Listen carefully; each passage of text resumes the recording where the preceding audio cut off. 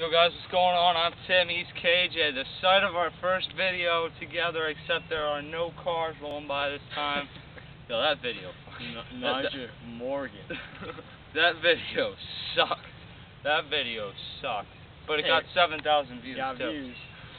Today we sort of started something last year at this same spot, except like sitting right up there by the baseball field where we started debating quarterbacks. I think we did Brees versus Manning.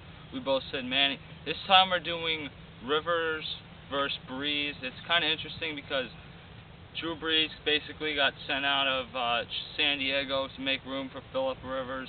So, basing off that, who you got? I got Brees. I mean, he went out, he went to the Saints, and he won a Super Bowl. I mean, how could you argue with that? Philip Rivers has not gotten a Super Bowl in San Diego, and I realize that that's two different scenarios, two different teams, and he's working with totally different people. I mean, the Saints were, I'd like to say, they had a very, very strong offense that year. They had good running backs, and Pierre Thomas, and they had Reggie Bush, and they had all the wide receivers in the world, Colston, all those guys, all playmakers, and the defense was good too. So, I mean, I have Brees because I think he had a real nice passing season. He had good stats. He played well. His name was up all the time. People were always talking about him. Yeah, last year he had a bit more of a down year. Yeah, threw a lot more picks. Yeah, he did, but he had a very good year that year, I would say, when he left. And I just think he's a better overall quarterback. I mean, Philip Rivers hasn't shown. I don't think he's shown as much. Rivers is younger though, still. Yeah, Philip Rivers has more younger, years. and like you said, all the weapons Brees has now. Philip Rivers had some of those with LT at the beginning of his regime there, and last year though he had an incredible season.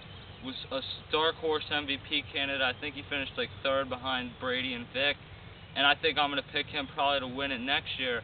But as the car's about to roll by, I think if you look at what he did last year with the team he had, I mean, he had Sproles at running back. He's a nice second piece. What was the other guy's name? I can't think of it. He was a Weaver? first-round pick.